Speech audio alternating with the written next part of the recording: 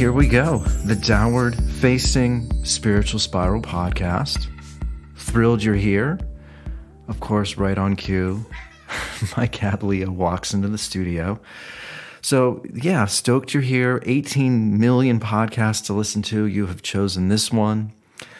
Hopefully not through an algorithm. You made your own choice to be here listening. And yeah, I a lot going on mentally for me that I've been thinking about. I've been trying to figure out how to connect the dots and somehow make this all make sense. Before I get into it, I had a wonderful conversation with Marlie Joubert that I'm still thinking about. It went live about, a week ago, so that's up on all podcast sites. I do like to sort of intersperse or sprinkle in some episodes where it's just me adding some commentary on the world. So that's sort of what today's episode is. I had a wonderful conversation with news reporter Christy Lee. I'm in the midst of editing that. Should go live next week. And then some other guests lined up as well, some writers. So I'm excited for the show. As you know, part of the reason why there was a delay with some episodes, or there was sort of a break or sabbatical in regards to the podcast, I just put out a new record. I'm incredibly thrilled about this new album. It's called Dystopian Days. I think it is the quintessential COVID record. I think lyrically, melodically, music-wise, I think this record sums up a lot of the emotion that I was experiencing in 2020. This sort of will begin my examination into the destruction that is being created by our culture, by social media and the news media, and what has been uprooted. I have just released a record. It's 30 minutes. And I truly believe, now of course there are exceptions, but we live in a world now where it is too much to ask of the majority of people to sit down with no distractions, put on some headphones, and submerge themselves into the world of my album. This is not an indictment on people's intellect, intelligence. This is simply an indictment on technology completely changing people's ability to sit still, listen, consume, and think for themselves. I want to begin by talking about the news media. So, technology is impacting the news media in to such a degree where truth no longer matters. Finding nuance and context no longer matters. I'm just going to bring up a couple examples here. Colin Powell just passed away about 4 or 5 days ago. He's 84 years old. He had multiple myeloma, which is one of the most deadly types of cancer with an incredibly high fatality rate. So the media, I don't know who has decided. They are saying that he has died from COVID complications. Despite having the vaccine, despite having multiple myeloma and being 84 years old, the media is classifying it as death from COVID complications. And then you have, of course, the anti-vaxxers who are saying, see, he had the vaccine and he still died from COVID complications. And then you're having the pro-vaccinated people that are saying, well, he should have had the booster, or if there was another booster that was available, maybe that would have held off him dying from quote-unquote COVID complications. And it just certainly raises a brow for me, because if somebody who was 84 years old, who had multiple myeloma, who was dealing with multiple myeloma, I don't know if he was still going through chemotherapy, but if people who are classifying death, if they are saying that that's an instance of COVID, well, no wonder the numbers are so high. Here's an example where this is a man who's 84 years old. The media should be celebrating and honoring this man. And instead, you have the vaxxers, the anti-vaxxers, and the media making this about COVID. COVID is more, this is about attention. This is about what is the media hierarchically placing higher than anything else.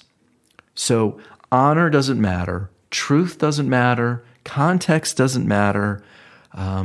Instead, we have Trump who's lambasting Colin Powell on social media, and then we have the media talking about COVID complications instead of honoring an 84-year-old man who was dealing with multiple myeloma. That's not the story. You have Alec Baldwin, who tragically, accidentally, and I don't even know the proper verbiage here, but I guess he had a fake gun or a prop gun that we don't even know if there were live bullets still in it. Who knows? Clearly, there's something tragic and terrible that goes on, that went on last week on his movie set. So instead of that being a story, people on Twitter are going through old tweets that he's sent years ago about gun violence. And of course, they're being snarky. And so Fox News writes some sort of story where the story isn't about the tragedy and how awful he probably feels. The story is the snarky Twitter comments. And instead of keeping it on Twitter, Fox News is bringing it onto their quote-unquote news page by talking about it. So that's the story.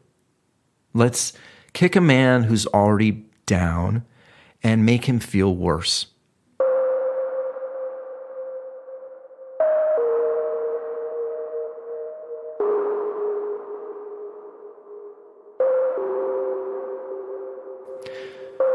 It's so interesting to me, releasing this record.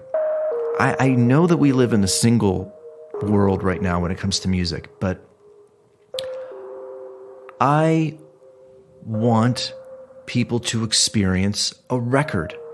Listening to Parachutes, Grace, OK Computer, Sea Change, those are some of the most enriching, enlightening experiences for me when I put on some headphones and submerge myself into a full record. We are all, as artists, as human beings, we are allowing technology to rule our lives.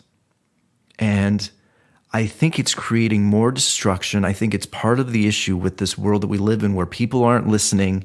Art isn't a meme. Creativity isn't Instagram. NFTs. I know the world wants you to think that a meme is creative, that the filters on Instagram are creative. Creating more thought, writing a book, producing a record, trying to go deep into your own personal exploration of creativity. That is the creative process. That is craft.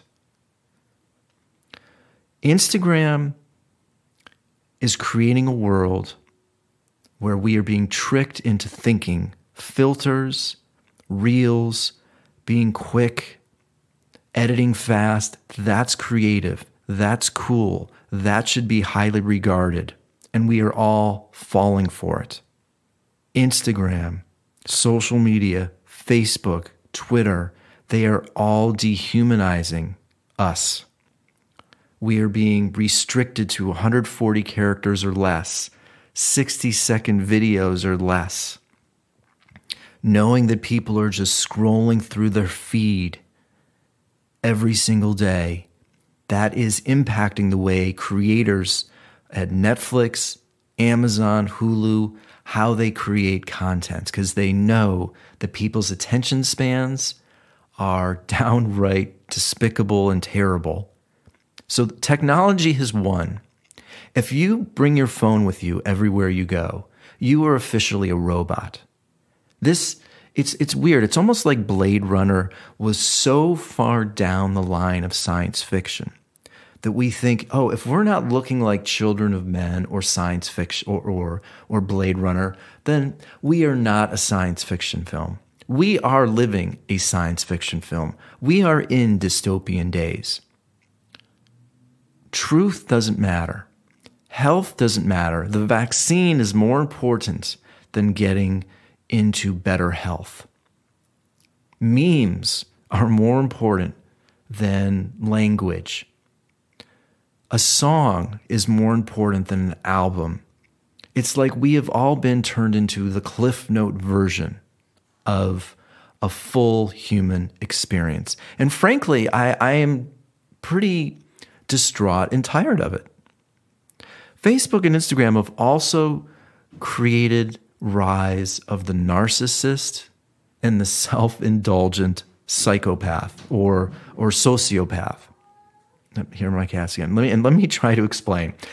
I was listening to a podcast where this artist was saying, as long as narcissistic behavior, if you're not hurting somebody else, then it's okay.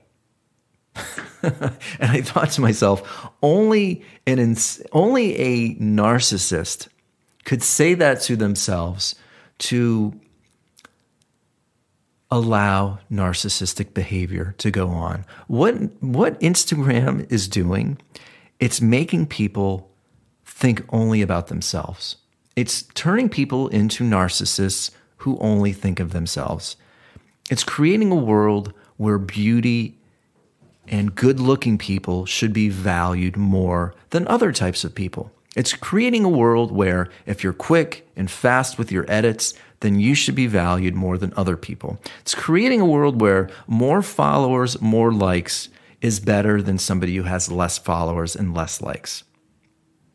It's complete. And anybody who can't see that is so addicted to the dopamine that they get on the platform that they can't be honest and objective about the destruction of social media, of our society, promulgated from social media. And it's really, this is the thing. So news media doesn't care about truth. And then social media has eroded our value system. Like, what do you value? What is most valuable in your world right now?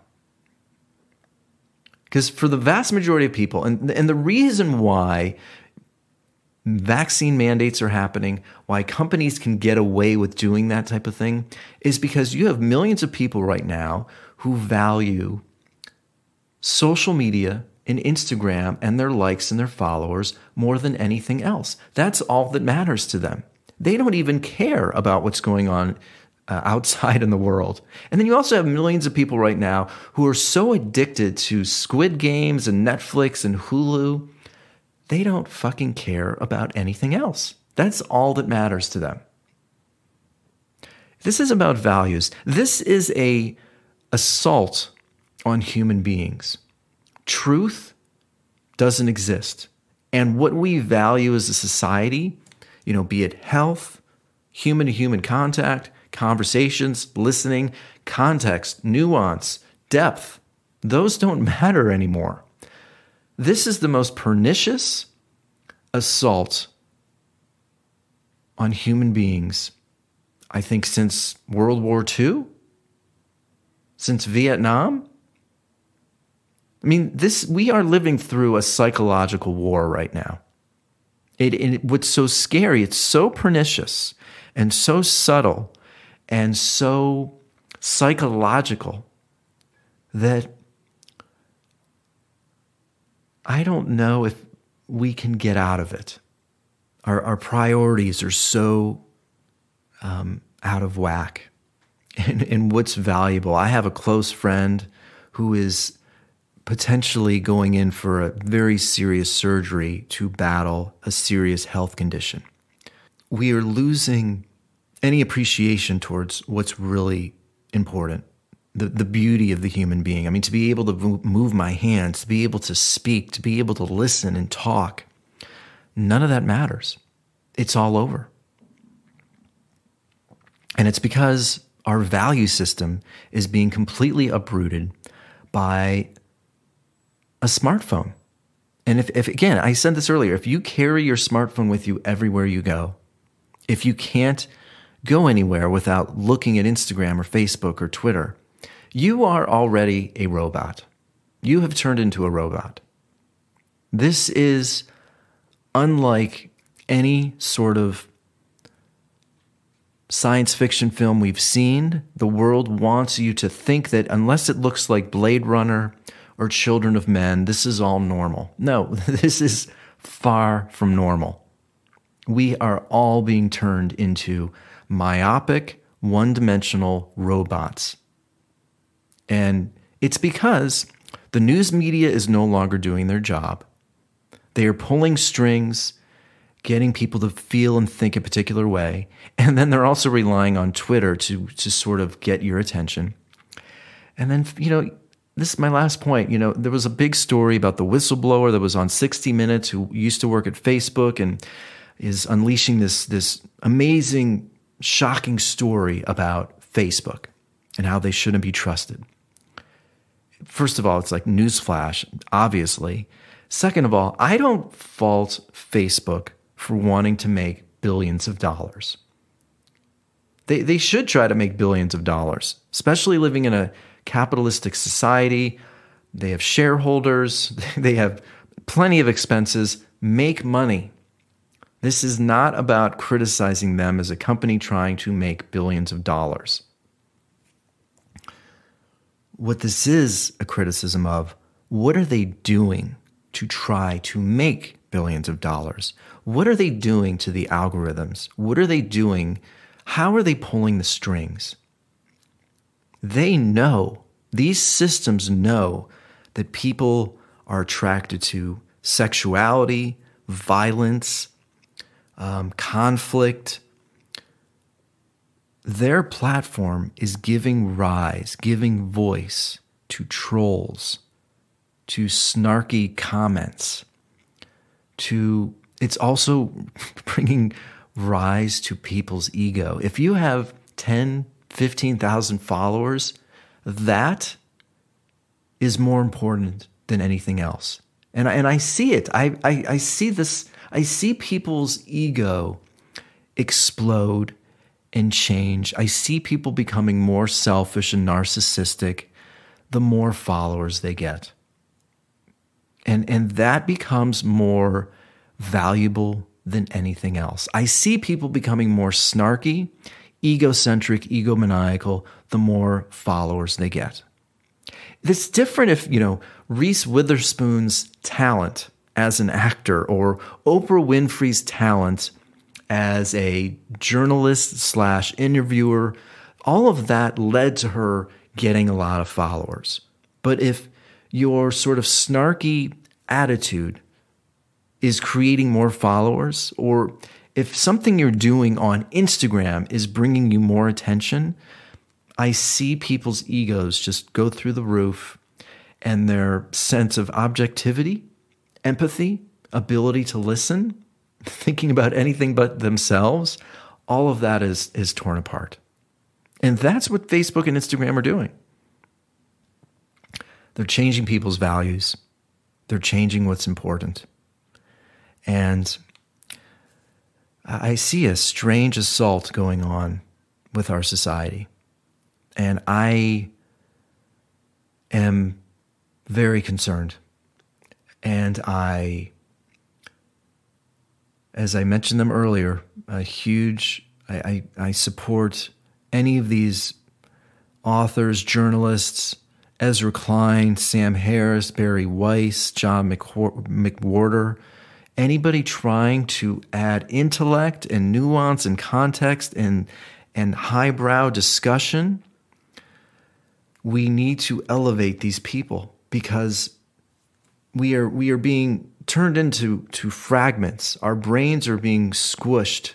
Our attention spans are no longer. If you can't sit through an album for 30 minutes without any distractions, technology is one. You have been turned into a robot. Sorry to say, but it's true. If you can't go anywhere without a phone, you've been turned into a robot. It may not look like Minority Report. It might not look like Blade Runner, but we are living through a science fiction film. I am going to end the show today with a new song from my record. It's called Be the Flame. And again, this album, Dystopian Days, to me represents what has gone on the last 18 months. And I get really frustrated when people say, oh, it's the quote-unquote new normal. The mental destruction that Fauci and the media have created, it's irreparable. And I feel anger sometimes when I think about what Fauci has done to the world. Kids are being forced to wear masks, being forced to get vaccines. And when somebody sneezes or coughs, the level of anxiety that people feel is unreasonable. It doesn't add up. It doesn't align with the level of anxiety that one should feel. We should not feel this level of anxiety around other human beings. So I'm going to end the show today with Be the Flame. It's from my new album, Dystopian Days. You know where to find me on social media at the Spiritual Spiral Podcast or Eddie Cohn. Again, this show is about, I know the irony here as I'm sharing my social media platforms. This is about reshaping what we value. This show is about reminding people the value of being able to walk, move our hands, using other senses besides our eyes. Because technology is reshaping the value system and what's important, and we need to stop it. Be the Flame. Enjoy the song. You know where to find me on social media. As always, thank you to you for listening, supporting, and being a part of the Downward Facing Spiritual Spiral podcast. Missed the world we had, missed the beauty before. Just maybe we walked the earth with dinosaurs. Like a flame at the shore, love's weighted down. Mothers and sisters should rule and crown the world. Used to be the flame, used to be the flame.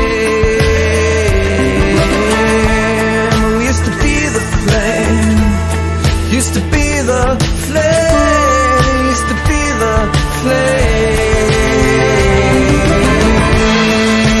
China stole all the lies and trust, and beat up minds in the cycle one. Have to be there to find out, have to be there to find out what they have in store.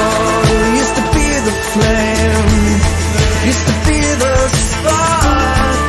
It's time to show them who's in charge of it all.